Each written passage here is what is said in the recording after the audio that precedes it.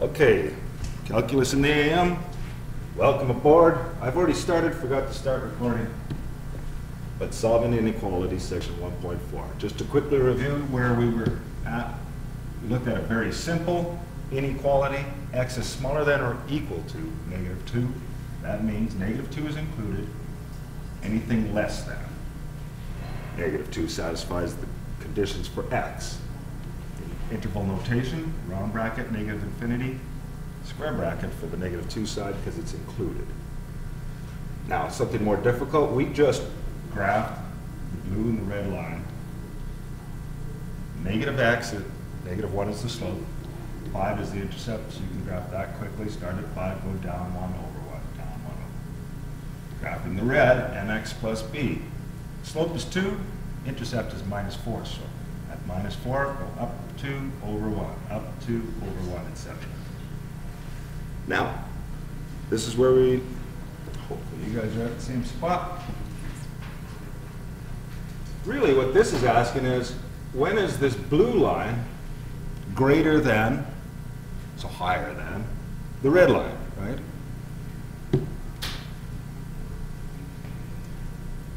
So when is this, you can just read this off the graph maybe. When is the blue line larger than the red line's value? Because that's, if you're just strictly, who cares what the equation is? When is blue greater than red? The value of.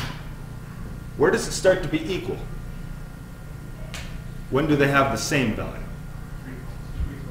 Yeah, at 3. X equals 3 there. Common 2, as you can say. Now the value is 2. And that's equal though, so that won't quite satisfy it, right? So it won't include the 2. Now, which side, to the left or to the right, smaller or larger than 2, or 3, sorry, 3. Smaller or larger than 3 gives the blue line larger than the red. Which way? You're saying to the right? Now, when is the blue greater than the red? I'd say the blue is greater than the red here. So I'd say when the x values, when you choose x values like 0, just put 0 in here. 0 plus 5, so 5, is greater than 0 minus 4? Definitely, right? So the actual picture is this line is larger than all of the red values, right? So do you guys see where you would arrive at a picture answer? Okay. Now, so whenever x is smaller than 3 in words, right? So in notation, what do you guys want to practice? I don't care which notation. Inequalities? Sure. Doesn't matter. We have to know both. X is smaller than, doesn't include, so just smaller than 3.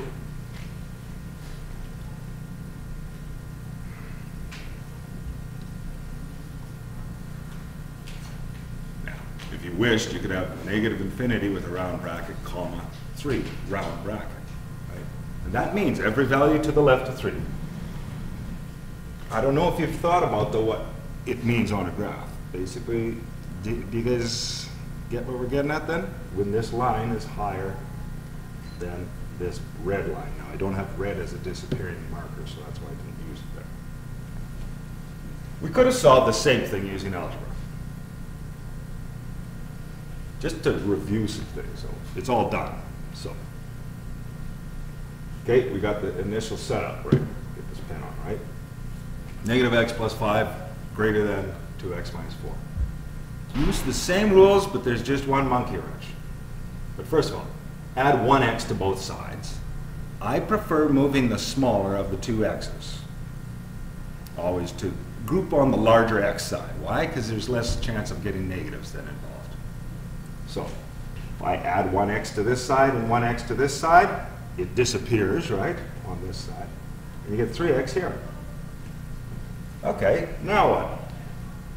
Just like before, I add 4 to both sides, treating this sort of like you would with an equal sign. Okay, so 9 is equal to 3x. Then I divide by 3 on both sides. I chose this one carefully for a first example because there's 2 common monkey wrenches when you do inequality solving? What are they? Monkey wrenches, two problems. Why would I have to flip that sign? Dividing or multiplying. Right? So, just add this here again. Flip the sign, even if it's a less than equal to or greater than equal to. Flip. Now everybody knows what sign I'm talking about, the inequality sign. When multiplying or dividing by a negative. I'm running out of space, so if I put NEG, you guys know what I'm talking about. Okay. That's an important one. There's another one too, but this is my sort of like dash, I guess. The other one,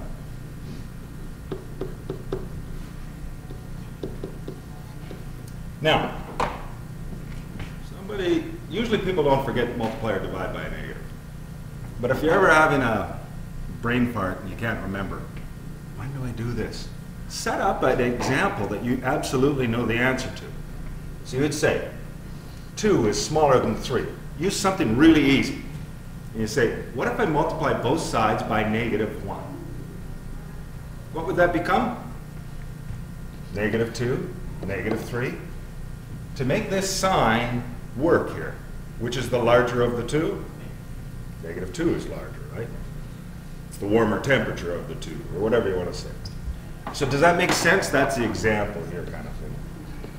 Now that's a concrete example. Now if you don't, okay. For the green one, or does anybody know another common when do you flip the sign thing? People often forget this one. I'll give you the example first, and then we'll do the flip the sign. Flip the sign, I'm going to leave the space. Here's the example.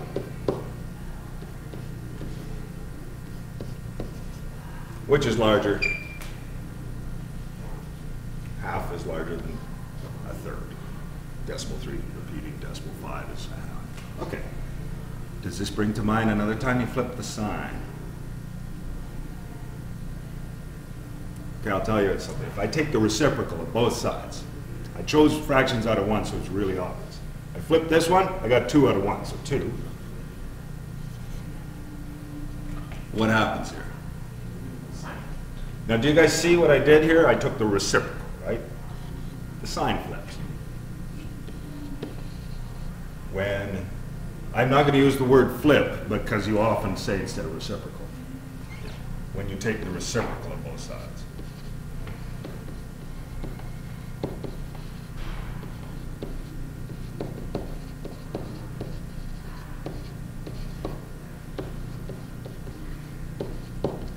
That comes in handy sometimes. Okay. That's just there are things you've seen before, but they aren't things you use a lot, so you could have been forgotten. Now, I asked the question, what gives a better understanding? I truly think that the graph does, but it would take you forever to solve equations that way. So we're going to know it algebraically. Also, your graphs aren't always so precise where you can definitively read. Sometimes you'll have an intersection instead, like in the middle of something. Is that, 2.2? Is that 2.3? It's not very precise either. So we use algebra for precision. Now, a quick reminder, and I've already talked about some of these things here, the biggies. Transitive. Now this should make sense. If A, I'm doing the first one here, if A is smaller than B, and B is smaller than C, doesn't it make sense that A is smaller than C? Now, I put example here. So if you know that 1 is smaller than 2, and this is like my AB, and 2 is smaller than 3, then you don't have to think about it. 1 is smaller than 3. Now, try that with x's, though. That's where it gets a little more confusing. Okay. I'm not going to do an example for every one, but I'm trying to get you guys used to reading these abstract rules without numbers in them. Because like I said, sometimes in your future courses, you might have to teach yourself a bit, depends on the kind of support you get in your university classes. Now, let's see this. If A is smaller than B, C is smaller than D, okay, then A plus C is smaller than B plus D. Okay, if you add up the two smaller numbers is what that means, and then you group the larger numbers on the other side, that inequality will still remain true. Okay, addition of the inequalities. That should, if you ever need to really figure out what the heck one of these means, replace them with actual numbers, 1, 2, 3, 4. Don't make it difficult. Don't use negatives and fractions and stuff unless you need to. Okay, and we've used this one. You can add or subtract the same number from both sides. It doesn't change the sign. You can multiply or divide both sides by a positive number, and it doesn't change anything. We talked about this. If you have a negative constant, and look at how negative in math is often notated. K is smaller than 0. That implies negatives. If you multiply or divide by a negative constant, flip the signs. And what I just showed you also was the reciprocal property. Okay. If you take the reciprocals, flipping fractions, you flip the sign. Okay? Next thing, solving double inequalities. You may or may not have had a lot of practice with this. So let's just go through this, and I can coach you a bit here. Now, I only have these boxes here. You don't have to fit your work into the boxes. Look at this one here, though. Okay. So here's what I mean by this double inequalities. There's this inequality, and then there is this inequality, right? There's the first one, there's the second one. If possible, you could do it one of two ways. You could separate this into two, solve for this one, and then see where it overlaps, you know, an or situation, with the other solution, and solve that as two separate ones. If you see and you have a hunch that you can do them all at the same time, though, it saves you work, do them all at the same time. So I'm looking at this, and I need to get negative 7/4 x alone. The first thing I have to do. So I subtract 5 from everything. I'll give you guys a second to do that. We'll match up and see our results, okay? So all three parts, subtract 5. So negative 9 minus 5. The middle term, the middle expression, minus 5. 26 minus 5. Let's see. Hopefully you get an expression, something like that.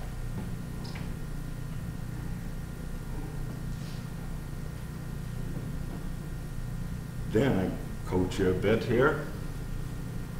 Are we all in agreement? I better, because I typed that. Multiply. Why did I choose negative 4/7, by the way? Yeah, because I'll get rid of the negative sign, so that's the negative. And 4/7, 7/4, it'll cancel, and we'll have positive 1x in the middle, right? But when I do this, I have to multiply all three terms by that, negative 4/7. And because it's a negative, do the old flipperoo on the reverse the inequality signs, okay? Now negative 14 times 4 out of 7. If you're smart about it, you'll do 14 divided by 7, then times 4, negative 4. 21 divided by the 7, then times the 4. I wouldn't go 21 times 4 divided by 7. If you got a calculator, you can, but I mean, try your best to do it without a calculator.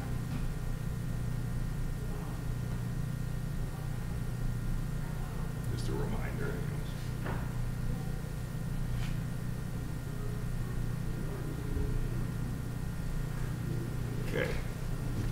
I'm hoping you got something along those lines. I flip the signs and I have 8 is greater than x, which is greater than negative 12. Now, you might be thinking, this is correct, what's written there, but I've mentioned it's best if you always put your smallest term on the left. So I'm going to just rewrite this just to think better about it. Negative 12, smaller than x. 8. Okay. That's what I'm thinking, at least. In my solution, that's the solution in inequalities. If you put this in set notation, the round square brackets, it would only be round brackets, right? Negative 12, comma 8. As long as you understand that, though. Now I'll just give it a flip here. We'll see. Reciprocal property, though.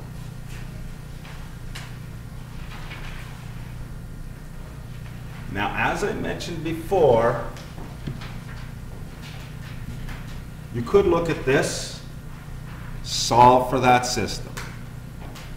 Then look at this system and see where they overlap, right? What solutions they share, the or situation. Or and situation. I mistakenly said or before. And, which belongs to the solution of the left-hand side and the right-hand side with the center match. Or if you could do all 3 at the same time, all 3 chunks. Fine. Now, I said this is using the reciprocal property, so I think you know you're probably going to use the reciprocal property. Why would I use the reciprocal property, though, when you scan this first? Yeah, the x is on the bottom. There's nothing on the numerator with x's. Okay. Now, you might be tempted to multiply everything by x plus 1, but then you're going to have x plus 1 here and x plus 1 here, right? Then you got a real problem. You got x's all over the place. And you can do that method when you only look at 2 at a time. You know, or where you look at this. But it doesn't work well if you're trying to do 3 of them. So, first step is reverse the signs, and we'll go with that. So right off the bat, I'm going to go with 6. Flip the sign, x plus 1 over 2, and then the number 2 over 1. Keep it simple. What did I do? I didn't flip the sign.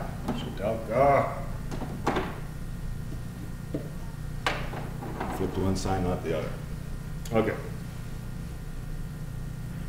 This is making some sense, too, because if you notice, the smallest is 2, the largest side is 6. Okay, so it makes sense, just by a quick scan, that, yeah, you needed to flip the signs. What would you normally do to get rid of the denominator of 2? And it's a positive 2. Multiply everything by a positive 2. Okay.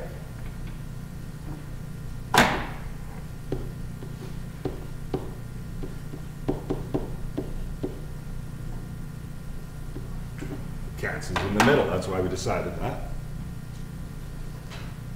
What would we do to everything to get the x all by itself now? Subtract 1 from everything. And that doesn't do anything to the sign. So. Now, if you wish to rewrite it the other way around, do so. If you're going to present it as your final answer, I'll request that you do. So write the smallest, then the largest. 3 is smaller than x, which is smaller than 11. But let's see here. This was specific. Specify your solution using set and interval notation. Set refers to the curly brackets. X such that, and then. So that same information with curly brackets, x such that. Now, if it said set and inequalities, I just put in 3 is smaller than. I should, and I think the other day I forgot to put the x is an element of, and then you put in your set. Now this is square brackets, 3, comma, 11, square brackets, because it's inclusive. But that's set. What did it ask? Set and interval notation. The set notation is the bracket system, right? Round or square. Interval notation refers to x such that x belongs to. Now, I'm not going to be too hung up on this throughout, as long as you identify solutions clearly, but you should have a bit of vocabulary and know what's expected. Now, I'll zip through this, because this is a thinking question. It's not an actively solving question. So this picture here, examine the sketch of the function, y is some function of x. It's below. Determine the values of x for which the function is greater than 0. So when I see something is greater than 0, I'm thinking positive. 0 is the function is 0 right here. Am I looking for the values below or above that? Above. Okay. Where does it appear to be? 2 portions. Okay, yeah. Negative. Sure. -2 and smaller is another way of saying that. That's good, yep. And 2 and up, or 2 comma infinity, round brackets. It does not include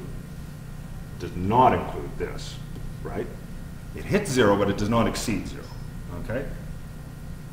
So it's only 2 portions, and there's no way you can unite them, like as in overlapping portions or anything like that. So, did it say? It didn't say what kind of notation. So it's your choice. I'm going to use, I actually prefer set notation, so I'm going to just say the way he said it, negative infinity up to -2. In union, so or. Can't it equal negative?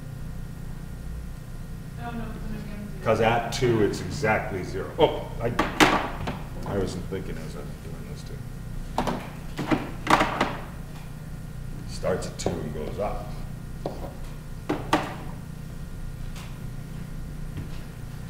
Now, I put a big fat U in there for union, right? That means or. It belongs to the first category or the second category. It would be incorrect to say and, because you could never choose one number that belongs to this and this at the same time, right? They don't overlap. And doesn't work. It has to be an or symbol. Up, you know what happens every time I make a circle. So OR, I was going to put that. Okay, one last example here. This is a doozy. Can you factor this? We can. Luckily, we can. First thing you look. Help. Like terms, exactly. Don't just start jumping into factoring. Always scan for like terms. So I see the number 5 and the letter x. This is my lowest degree. I pull it out. I got 1 minus 4x squared. Good thing I did that, because now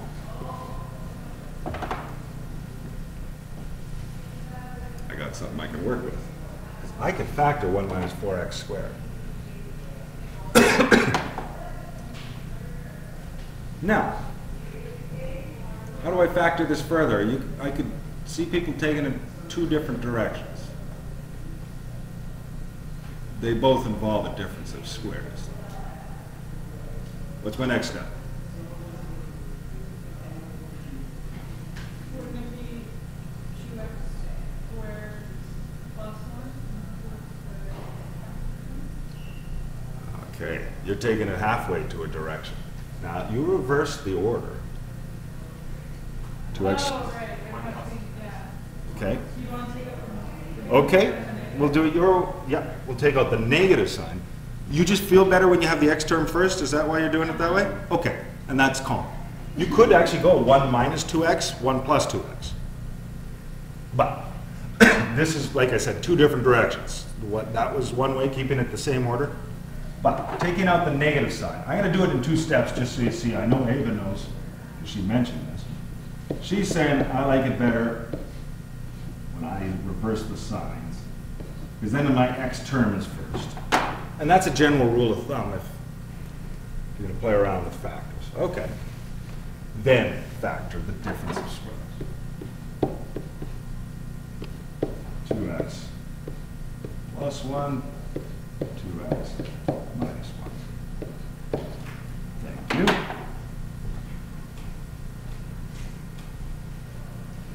Now, when you guys have done these before, how did you do these solving? Did you guys ever do something called sign analysis? Not as many people do this, so. Okay. This is going to be a new skill that we're going to use throughout the calculus course. We won't be using inequalities throughout the whole course, but this teaches us the skill that we need, okay? So I'm going to just label what we're doing here as sign analysis on this. And it's an important skill, okay? So I'm going to set up a number line, and I put in my zeros here. We'll think about this. I'm not going to enter every possible number. Which numbers? Only the ones that give me 0 here. Now, I know it's not greater than or equal to, but we know that 0 is the dividing line, like where you go from negative to positive. So we could get a 0 if this part of the expression gave us a 0. Where does that give us a 0? At 0. So if you plug in x equals 0, you're guaranteed to get a 0. I'm going to put in 0 here. Then we say I could get a 0 out of this whole expression when this portion gives me a 0. So you say 2x plus 1 equals 0, you solve it. You do that in your head? He can do it in his head, but that doesn't. Everybody's with me though? Okay, so I set that. 2x plus 1 equals 0, subtract the 1, divide by 2, negative 1/2.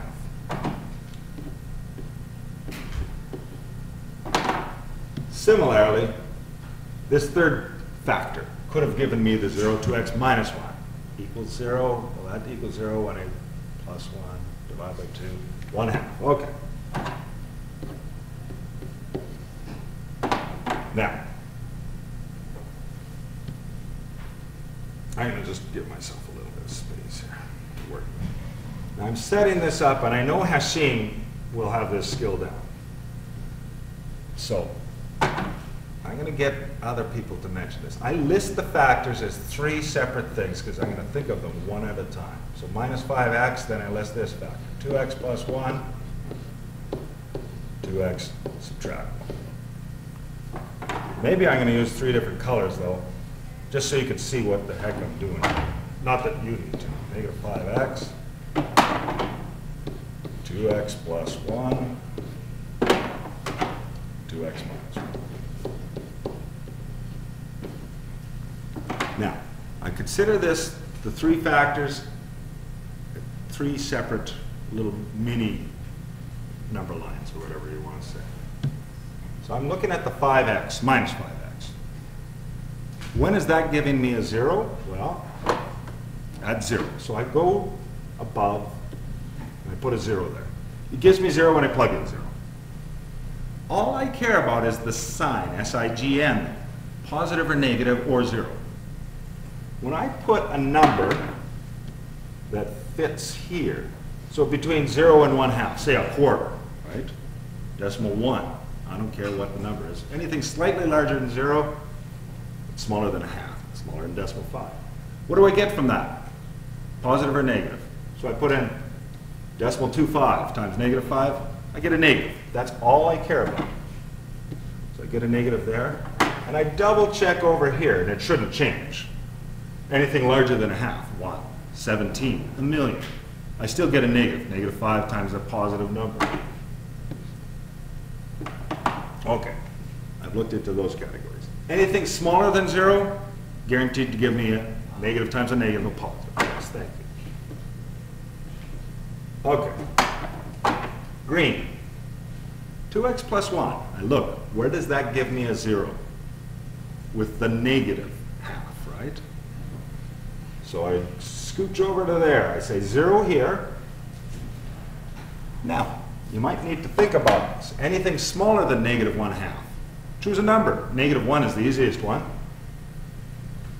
Oh, I don't have this one. So I say 2 times negative 1, I'm looking at the green expression here. 2 times negative 1, negative 2, plus 1, still negative, isn't it? So I get a negative. Anything larger than negative 1/2, and you can test it, will give me a positive. Similarly, 2x minus 1 gives me a 0 at the positive half.